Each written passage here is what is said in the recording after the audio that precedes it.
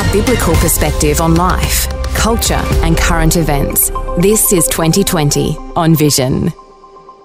Well, today we're going to actually take a look at global entrepreneurs and business executives of Fortune 500 companies and also influential pastors and ministry leaders and dig down and see what they do when the pressure is on.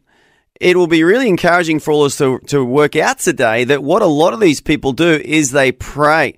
So today we're going to talk about the spiritual habits and techniques and prayer practices of world-changing leaders. Our special guest has interviewed 100 world leaders about their prayer lives. His name is Peter Greer. He's the author of the book called Lead with Prayer, The Spiritual Habits of World-Changing Leaders. Peter is also an in-demand speaker and president and CEO of Hope International, which is a global Christ-centered organization working to alleviate physical and spiritual poverty in more than 20 countries around the world. And Peter Greer is all the way from Lancaster, Pennsylvania in the US of A. Peter, welcome to 2020 today. Thanks for having me. I've been looking forward to this conversation. Well, so are we, Peter, because it seems like the world right now, doesn't matter which nation you're in, this world needs prayer, doesn't it? Yeah, well said, well said. Yeah, and really the origin of this was this recognition that there's a lot of books that have been written about leadership, and we can find all kinds of their habits and techniques. But there was never anything that we found that really dove into what are the prayer habits of leaders. And in the work that I do with Hope International, I get to rub shoulders with an incredible group of global leaders. And what I saw, what I experienced is that these global leaders, there was a different level of depth and prayer. And so we just wanted to listen and we wanted to learn how can we find those leaders that truly start and end with prayer, with a prayerful posture, are not trying to do this work on their own. What can we learn about them, and what is the intersection about leadership and prayer, and how might that change the way that we lead? How might that change the way that we pray? Yeah, amen. You know, you're from Pennsylvania. Are you born and bred Pennsylvania?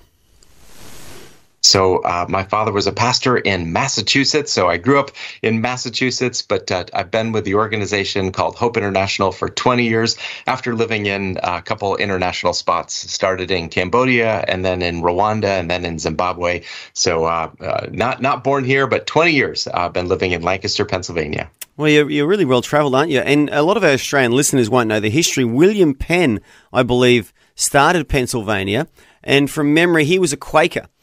He was a part of that Christian group that the power of God would come upon them and they'd start to shake and quake in their meetings, and he birthed Pennsylvania. America has got such a rich Christian history. You may not be aware, Peter, Australia does not have the same rich spiritual history. Sure, God's been working here, and we've had different men and women over the years really labour for the Lord and see fruit as well, but what I love about your nation is you've had legitimate national revivals where God has just touched your whole nation. And William Penn is just one of many stories of good, God-fearing men and women that started your nation. But do you believe today, are there a lot of Americans tapping into those deep spiritual roots and really asking God for a new awakening?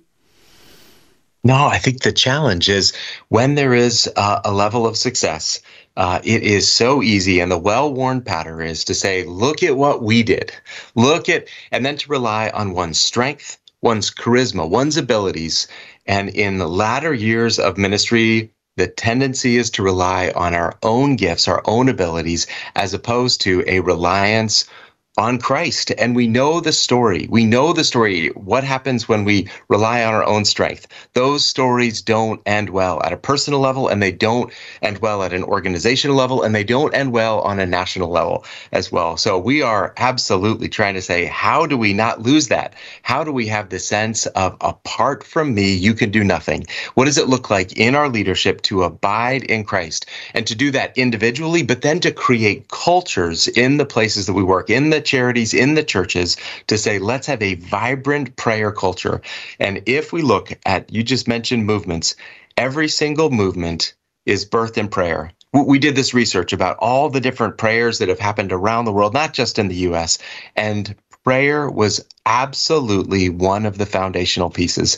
And so really this research, this project, we're praying for it again in our day, in our lifetime. Another revival to Come on, come Peter. and hearts to be turned to Christ. Yeah, well, tell me some of your favourite stories. I do want to zero in on the US because my understanding is the church in the US is actually in decline numerically. I mean, sure, there's mega churches that have sprung up in the last 20 years and it's created an illusion that the American church is strong and healthy, but it is in decline unless God moves again. But tell me some of your favourite stories about American history when God has really touched your nation. Oh, there are so many, but a couple of the ones that I just was so impacted by. One of them was we had the opportunity to interview Johnny Erickson Tata. And Johnny Erickson Tata is someone who has lived with chronic pain. She was in a diving accident when she was a teenager. She lost the use of her physical body. But I tell you, Andrew, in the conversation, she was so alive. She was more full of the Holy Spirit than virtually anyone I have ever met. And we asked this question of Johnny, like, what is it like to live with unanswered prayer? Because in many ways, her prayers for her physical healing have not been answered. Her prayers for the relief of pain have not been answered. But she said something so profound. She said, I'm still praying for those things. I'm still praying for relief. I'm still praying for healing. But she said, I'm making sure that no more than 20% of my prayer life is on that particular issue. And then the remaining 80%, I'm saying, God, would you be glorified in the midst of my pain? God, would you grow me to be more like you? God, would you use this pain to allow me to empathize, to have compassion, and to impact others? That radically reshaped our prayer lives. And so we still pray for whatever the issues are, but we want to pray that even in the midst of that there would be this sense of God's presence. And she introduced us to this idea of Psalm 23, that Psalm 23 starts out with these well-known words. The Lord is my shepherd, I shall not want. But it's interesting. She said, did you know that it changes from the Lord, third person, to you? And the minute that changes from the Lord, from the third person to the personal experience is in the valley of the shadow of death. That's when it's no longer the Lord, but that's when it shifts to you are with me. You is the word that is described. And so I think that's something that just one of the many conversations, and the way that she leads is with this sense of let's incorporate, let's be an organization, let's be a people that starts on our knees, starts with prayer. And it was just really beautiful to think about, what are we praying for? And is it possible to broaden our prayer life to say, God, even in the unwanted circumstance, would we experience your nearness, your presence? Yeah, amen. Joni's actually had a big impact in Australia. Ever since I was a new Christian, I still remember seeing her books in Christian bookshops, and she's got quite a name out here. How old would she be now? She must be in her 70s or 80s. I have learned not to guess on the age of other people, Andrew. So I'm not sure. But I mean, I've seen her books for about 30 years. But that's the story of an individual. But Peter, I'm going to repeat the question. In America's history, what is one of your favourite stories about a revival that has touched your nation? It can be from 200 years ago, 100 years ago, a time when God has moved, when the people have prayed. Yeah, thanks for that. And this story, I had such a unusual experience. This was not in the book, but in the book, we did talk about the Moravians. And in Lancaster, Pennsylvania, where I live, the Moravians have had this tremendous impact. And I love your story of William Penn as well. We do have this rich history that still makes an impact in our communities. There still is this unquestionable tie to faith that we can see and that we benefit from and that we experience. But this story was from Count von Zinzendorf, and really a small group of Moravians. It actually started in Eastern Czech Republic, and there was a group tell of our listeners what that, Moravians are. Some of our listeners won't know what a Moravian is. It sounds like someone from Byron Bay in Australia. So what's a Moravian?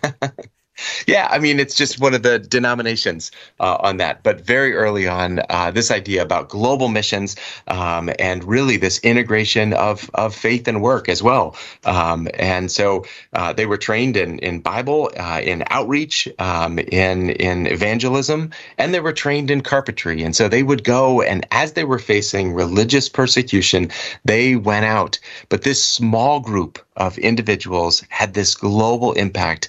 And it started as they were leaving, that they committed to pray. They committed to pray not just for themselves or their families, but they committed to pray for global revival. And it started the 100-year prayer movement, 100-year prayer movement. And Count von Zinzendorf, and there's some great things that have been written about him, but it really was this sense of let's start on our knees. And literally that is what brought faith to this particular area. The names of the towns connect. I mean, we're right by Bethlehem, Pennsylvania, and Nazareth. And it really was all of this, that in the midst of persecution, in the midst of fleeing, they saw this as an invitation to say, God, would you use our displacement to bring many into your kingdom? And so literally the area that I'm in so clearly ties to that 100-year prayer movement, that revival that happened, and that we hope continues. Isn't that amazing? 100-year prayer movement. And these Moravians, who were from what is modern-day Czechoslovakia, which is kind of where the Bohemians were from as well. The Bohemians were sort of these rebels also. I think they were from the Austria-Hungary area, who rebelled against the Catholic Church at the time because they believed in individual faith. But incredible, 100-year prayer movement, and that touched and helped birth cities and towns which still exist in the US today. I want to ask our listeners, have you got a favourite story from history about a time when God moved? Maybe you love stories about the Welsh revival or the Great Awakening in America or the revival under the Wesleys and George Whitefield in the UK or Martin Luther in Germany. Share a story that inspires you to pray, because these stories should inspire us. They should motivate us and actually give us the ammunition, the spiritual ammunition to reach out to God and say, God, do it again. Maybe you love the story of South Korea, that 120 years ago was really a Buddhist nation. Today's almost 50% Christian because the Christians in Korea started to pray. Have you got a story, a favorite story from history about revival that inspires you and encourages you to pray? We're talking about revival. We have a very special guest with us. His name is Peter Greer, and he's written a book called Lead with Prayer, The Spiritual Habits of World-Changing Leaders. And we're going to get to that. We're going to get some great stories from some of these spiritual leaders around the world. Some of them are in business. Some of them are church leaders. But I'm asking the question today, is there a story from history that inspires you to pray for Australia? Australia is a beautiful nation, as we all know. We've had pockets of revival. We've had God move in different times in our history, but we've never had a national revival. We've never had a move of the Holy Spirit where the nation has been shaken for the Lord and many have come into his kingdom. And that's what we really need in Australia, as most Western democracies do need today. But I'm asking you for your story that inspires you, that you love hearing about or reading about. Give us a call on 1-800-316-316. And we've already got a caller. His name is Mike, and he's from Tasmania, Peter, which is this giant island at the bottom of Australia. And maybe you can visit there when you're in Melbourne in a couple of months' time. It's a beautiful, beautiful part of the world. But Mike, have you got a story from history that always inspires you to pray for revival? Well, whether it was John or Charles Wesley, whichever one, he was not yet born again, and he met the Moravians on a ship and came to be born again himself. That's right. What happened was there was a massive storm and everyone was freaking out and panicking. And I think it was John Wesley, and he thought he was going to die. And he was amazed that the Moravians were so peaceful. They had no fear. And I think and all the English passengers on that vessel who were going to America were screaming and carrying on like a bunch of football hooligans because they were terrified as well. And Wesley went to these Moravians and he said, "Are you people not afraid?" And they said, "No, we're not afraid. We're trusting in God." And they said, "But what about your kids?" Like Wesley said, "What about your kids?" And they're like, "They're not afraid either." They were just so peaceful, just so in God's presence. And you're right, and that really led to Wesley's salvation. That's a great story, Mike. Mike, do you like to pray for revival for Australia? Well, I pray. Yeah, revival's a good thing. It is, brother. I pray for it in my own life, and I've got to have it in my own life continually, and yes, and elsewhere. Yep. What about you, Peter? Did you know that story about about John Wesley being on that boat that was in that storm, and that was part of his salvation story? Yes, we did hear that story as part of our research as well. And I love that. And for me, it's just one more confirmation. His beliefs impacted his actions. He actually believed that this life is not all there is, and he lived his life accordingly. I love that story. Thanks so much for bringing it up. Yeah, Mike, appreciate your call, brother. You just keep praying for revival in yourself and in Australia and in Tasmania, and we're all just standing together, aren't we? Thank you. Good on you. And we got another call, Anne from Queensland. Anne, are you there? Where is Anne? We're going to find Anne. There she is. Anne, are you there? Yes, I'm here. Have you got a story from history that inspires you about revival? Well, I've got Billy Graham, but the main part was I went to William Graham, his grandson, on the Gold Coast on Saturday the 29th, and it was such a wonderful time to see all these Christians, non-Christians coming down and receiving, Jesus as their Lord and Saviour. There were so many that came down. And then also one of the people who sung these songs got all the people to come down the front, and they were singing and dancing and clapping and yelling and just giving their hearts to sing to the Lord. So I love that because that's a continuation of Billy Graham, who came over and really people came to know the Lord. So I was very wonderful that I was there in person to see all this. Good on you, Anne. I'll just fill Peter in. So, Peter, 2 Saturday nights ago on the Gold Coast in the state of Queensland, Will Graham had a one-night event called Look Up Celebration, and hundreds of people came forward to give their lives to the Lord, and it was a great time. And his grandfather, Billy, had huge impact in Australia in the 1950s. I think it was 1956. We have a cricket ground. Now, you would have heard of cricket, that weird game the English invented, and we have a cricket ground in Melbourne, which is the biggest venue. And to this day, Billy Graham holds the record for the amount of people they squashed in to the Melbourne cricket ground to hear him preach. And many, many people were saved in that 1956 crusade. And it went all around Australia. But the truth is, though, the churches weren't really ready for it. And a lot of those people didn't translate into followers of Christ in their local church or in a local church. But still, God used Billy Graham to shake Australia. And I want to thank you so much for your call and inviting other callers as well. If you've got a story about history, about revival that inspires you, let us know, because we're talking today about revival. But Peter, did you know that rich history that Billy Graham has had in Australia in years gone by? No, and just to admit it, Australia is a nation that I've never been to. And so what I have seen is through the news and through the press, and not a lot of deep knowledge. And so I am so grateful that I'm going to be finally making it to Australia. And that's coming up in less than 2 weeks. So I am so excited for the first time that I'll be able to be there and learn and meet some incredible brothers and sisters. So looking forward to that time. I have so much to learn. And tell us, that's a very humble statement. You're obviously coming out here to speak, though. Tell us what the event is that you're going to be here for. Give it a bit of a plug now. Yeah, I mean, there's several events. So if you're going somewhere for the first time, you try to fit in as much as you can, right? But on July 26th, I'm going to be with CMA, and that's in Melbourne. And that's going to be for an opportunity to share a little bit about, most of the events are about leadership, about prayer. Some of them are on the book, but you can learn more about all of them at cma.net.au.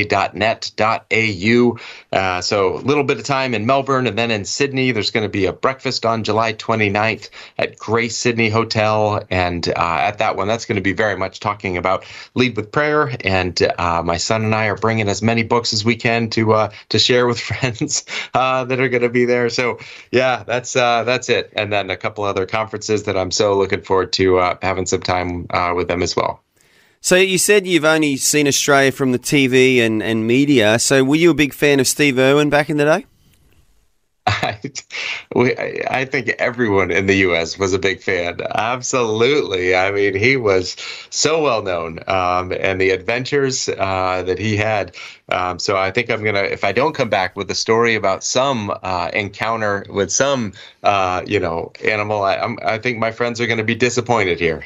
Well, you might be able to come back with an outfit that he used to wear, those khaki shorts and the khaki shirt, but you'll be hard-pressed to find someone in an outfit like that. Well, not if they're in their right mind anyway. But there's quite a funny story to Steve Irwin, because in Australia he wasn't that big, and then he went over to America and became huge, and then Australia suddenly embraced him as being huge as well. It's almost like America made him, believe it or not. A lot of us Aussies, I'll be honest with you, used to think he was a bit crazy, like running around kissing snakes and, patting crocodiles and everything else. We're just like, that is weird, But then he went to the States. You guys just loved him, ate him up, and he became international. And then in Australia, he was really recognised and celebrated. So, yeah, in the state of Queensland, which is where Anne just called from, just north of a town called Brisbane, which you aren't visiting this time, that's where his zoo, it's still there. His family still run it, Australia Zoo. So next time you'll definitely have to visit Brisbane so you can check out Australia Zoo. But we've got another call here, and this person's calling all the way from Townsville, which is about 2,000 kilometres north of where I am right now. It's right next to the Great Barrier Reef, which you had heard about. And welcome to the program. Have you got a story about revival that inspires you? Yeah, and I was sort of caught up in a small revival myself. I often wonder how big is a revival is. He said, I see pockets of revivals, small revivals. So how big is a revival? That's a good question, mate. I mean, what is revival? Sometimes it's just reviving our own heart, isn't it? Sometimes it's reviving a church. Sometimes it's reviving a city. Sometimes God touches a nation, but I suppose it's just when the Holy Spirit moves, when God just refreshes and revives and stirs things up, and the things that are most important to people are the things of God, not the things of this world. That's how I define it. But quickly tell us what inspires you or a story of revival. We've got 45 seconds till news. I just see, what's encouraged me is just seeing people come to the Lord. Sorry, was that one directed to me? Sorry, Andrew. No, to our guest, Shane from Townsville. Got it. Thank you. Just to see people coming to the Lord, Andrew. A number of people at once, and sometimes I see it on TV and at church, and it sort of excites me. I'm just excited to see people come to the Lord. Amen. Amen. Yeah. Peter, in 20 seconds, mate, what's your response to that? This caller, Shane from Townsville, just loves seeing people get saved. To him, that's revival. Absolutely. Well said. I think that's it. What is it? What is revival? Hearts being turned, and then not just an individual, but then that catching on. And so I love that passion. I share that passion. We have all seen those individuals going from death to life, a heart warmed, and the impact of that. So yeah, thanks so much for sharing. More of that. Now, the last hour we were talking about revival and stories of revival. This hour we're going to focus a little bit more on leaders and the prayer lives of different leaders that Peter has interviewed. But Peter Greer, I want to welcome you back to 2020 today. Thank you. Such a privilege to have the conversation. Yeah, and just to put it out there, we'll also give this a plug at the end. Peter will be in Australia next weekend. It's only about 10 days away from now. He will grace our shores. All he knows about Australia is Steve Irwin, Crocodile Dundee, and then there's a couple of kangaroos hopping around. So he's coming with some very realistic expectations. But I'll give you the tip. You won't meet many people in Melbourne that look like Steve Irwin, that's for sure. Not in the khaki shorts this time of year. It's winter time. So it's a little bit cold for the khaki outfit. But Peter, we do have another caller coming through now. But before we go to that caller, tell me a story of one of these Fortune 500 company leaders that you interviewed and discovered that prayer is actually a part of their life. Because we all know pastors pray, that's a given. But it's great when you hear about business leaders praying as well. So tell us about a business leader that you interviewed who has a prayer life, who really relies on God to do what they do. Oh, there are so many. And that was part of the fun is oftentimes we think about leaders who pray and we might think about the church sector and we might think about ministries, but there are so many leaders in the business sector that also have that same heart and commitment to prayer. So two, just real quick, one of them, his name is Terry Looper, and he's an individual who runs a large company. And he talks about every decision that he does. He doesn't even set metric goals. He doesn't even set strategic plan because he said that limited my ability to listen to the Holy Spirit and the guidance in that decision. So he has no metric goals. He has no kind of official strategic plan, and each decision is done with listening to the Lord. And so he waits 24 hours before making business decisions. And in that 24 hours, he is praying, he is seeking the Lord. He talks about getting his heart neutral. So he truly wants the Lord's will more than his own, and he is leading with prayer in just a beautiful and compelling way. So that was one individual. Let's not rush that. That is so encouraging. Are you allowed to tell us the organisation that he leads, the business, or is it sort of hush-hush? No. He's spoken publicly about this, but the company is called Texon. It's based in Texas, and it's in the energy sector. And he's been leading it for 30 years, and it has grown tremendously.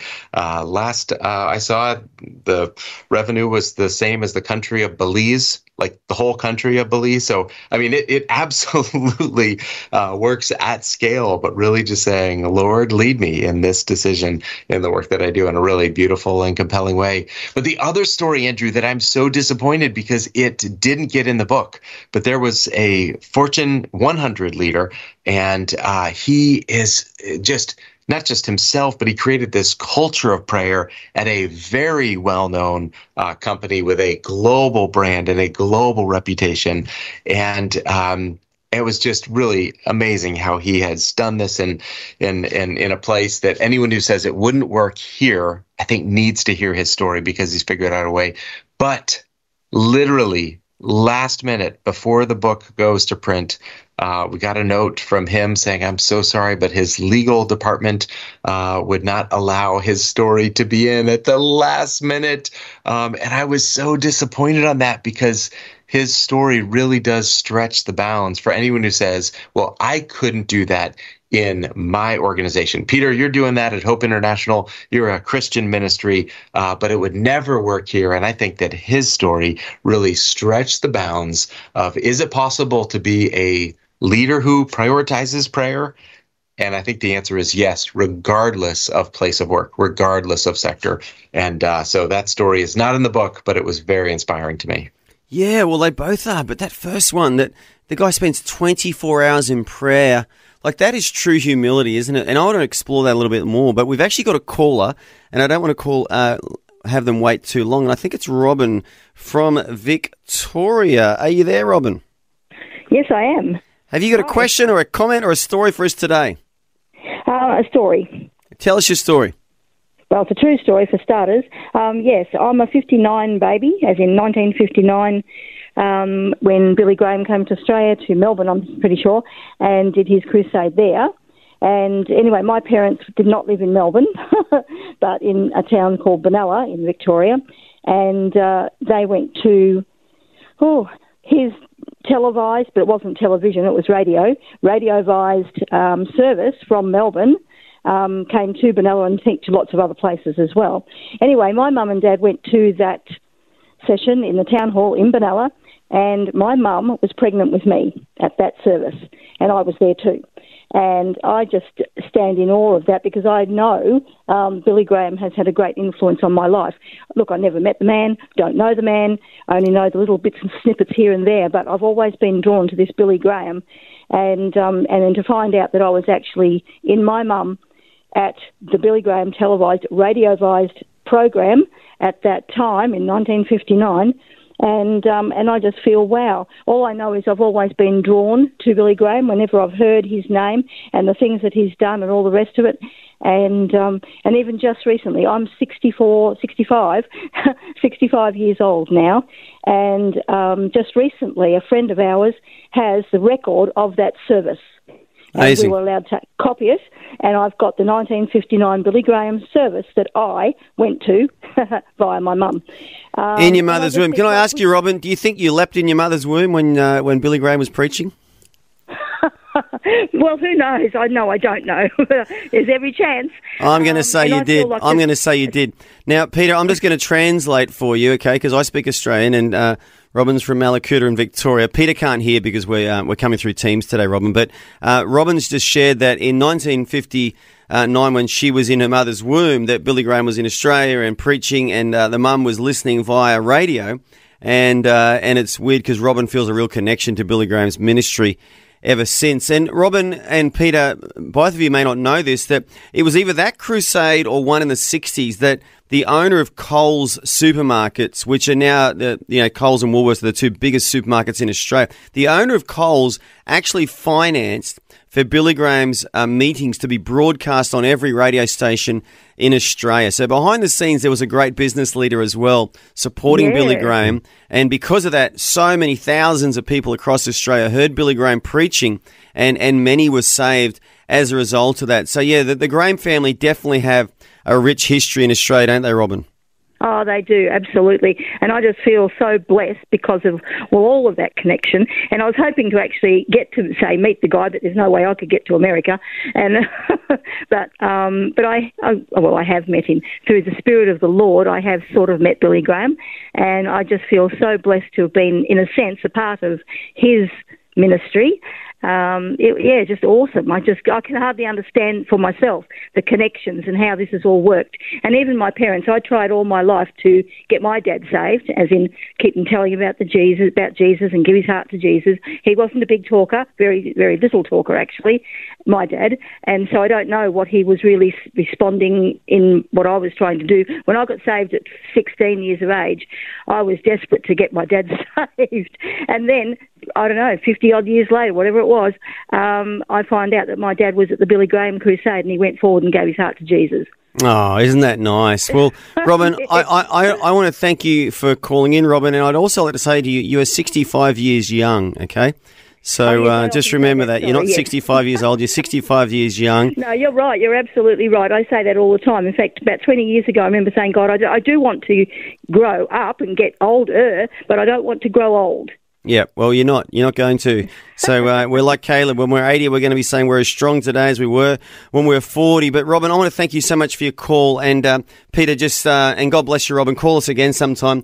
Yeah, Robin was just saying how her family have really been connected to the Billy Graham ministry. And even her dad went forward in a Billy Graham crusade. And, Peter, up until about 20 years ago, I think in Australia, maybe 30 years ago, any Bible college in Australia, it used to be said, if you say to the whole class, put your hands up if you got saved in a Billy Graham crusade, there was always at least one hand that went up. So, yeah, the Billy Graham Evangelistic Association has had a huge impact on Australia and on our Christian history. But let's get back to that dude, that Texan. I like this guy already. So he's spending... So I'm guessing he's making... The company's turning over billions. When you say it's got the same, GDP as a small country, yeah. So this guy's got multi-billion-dollar decisions he's making, and he spends at least 24 hours in prayer before he makes a decision. Isn't that incredible? It really is. It really is. And it's not just the big ones, but you can tell he just wants to abide in Christ before he makes decisions. And truly, I love that idea about getting your heart neutral, because sometimes, we can say a prayer as almost like a little, God bless me as I do what I really want to do. God bless me as I go in the path that I have determined I want to go. And he has a very different posture, really humbling himself and saying, God, let me get my heart to a place where I want your will more than mine. Let me listen to you and believe that God is still active. God does provide guidance, does provide direction. And so he gives himself time and space to do that. One of the other leaders that we had, he had this phrase. He said he wants to waste time with God. And this is someone who lives in New York. His name's John Kim. And he also makes very large financial decisions as well. And he said he just wants to waste time with God. That's how he described prayer. Just this idea about being with Christ, being with Jesus as he goes about this busy life and work of living in a very busy city. Yeah, and really, to give our time to God, it's one of our greatest sacrifices, isn't it? One of our greatest offerings, because we all have such a limited amount of time on this earth. But, going back to that first guy, that to me is real humility, isn't it? Just to humble yourself before God and say, God, you know what? I've got this massive organization. I'm kind of a big deal around here. I'm the CEO or the founder or the president, whatever his title is.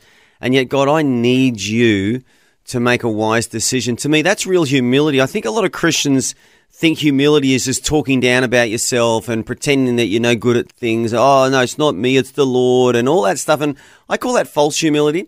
But I think a really humble man or woman, Peter, and I'd like to get your thoughts on this, is someone who does spend that time with God in prayer, who literally knows they can't do whatever they do in life without prayer. And I see this modeled in Jesus. He didn't just turn up, like you said, with a Red Bull and a cappuccino, get in the zone and just start sprouting off all this wisdom, which, let's be honest, a lot of Western pastors are like that these days. It's like they spend more time teasing their hair and getting their Red Bull and cappuccino than they do praying.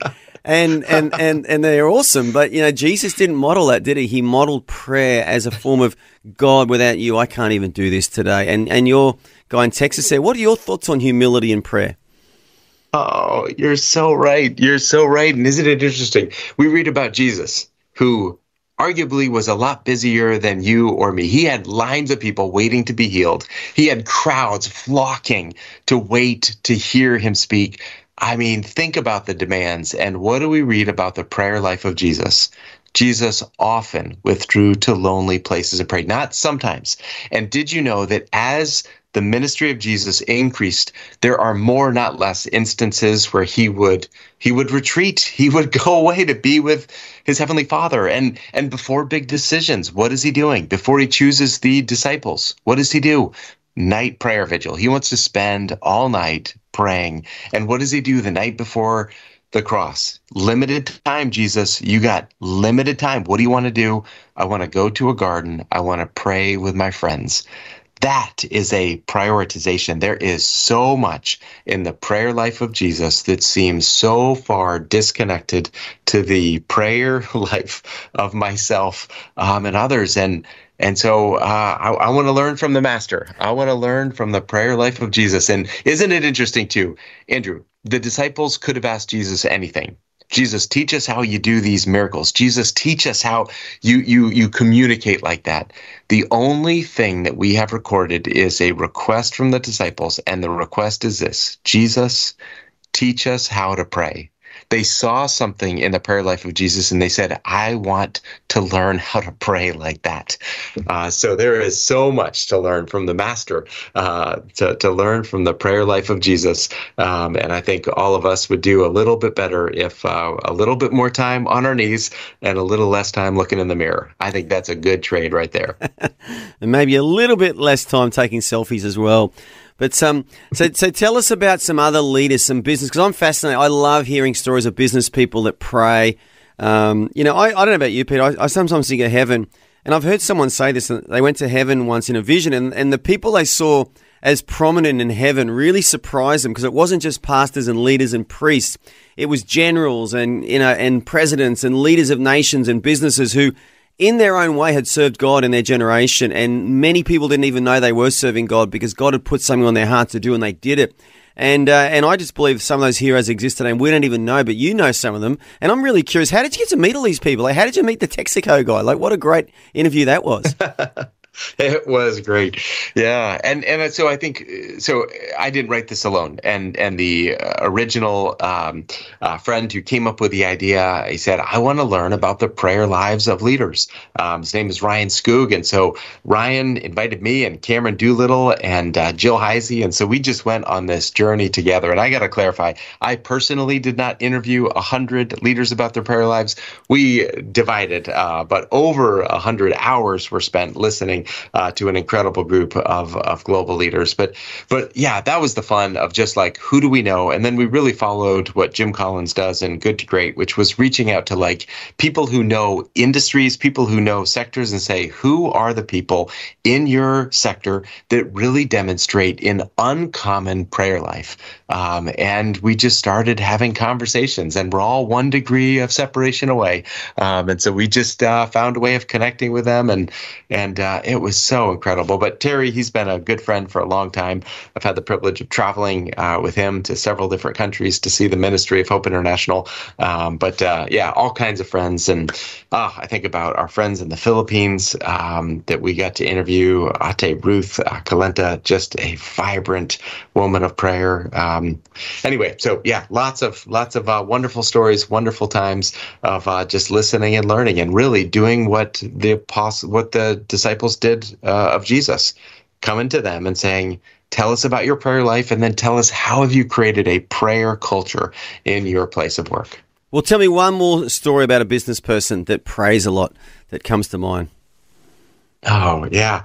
One of the leaders that we had early on that really shaped this was an individual who's perhaps well known. You might see him in church, but he's got a lot going on. But Francis Chan is someone who also participated in the project, and just incredible. To me, it was just this prioritization. The thing that struck me is he said, if you are not if you are on my team and you are not committed to prayer, please let me know, so that we can terminate employment and find someone who is committed to prayer. Like, that's how seriously he took it on that. But yeah, many more. But I hope some of your listeners will join us in Melbourne or Sydney. We're going to have more time together for those conversations. And if anyone has an interest, I know the book's available on Audible and some other formats. But so fun to learn from the global church, to learn from global leaders about what does it look like to really start and really lead with prayer. Yeah, it's so encouraging, Peter. So if people want to connect to you and get their hands on the book, what's the best website for them to find that book and to find more out about you?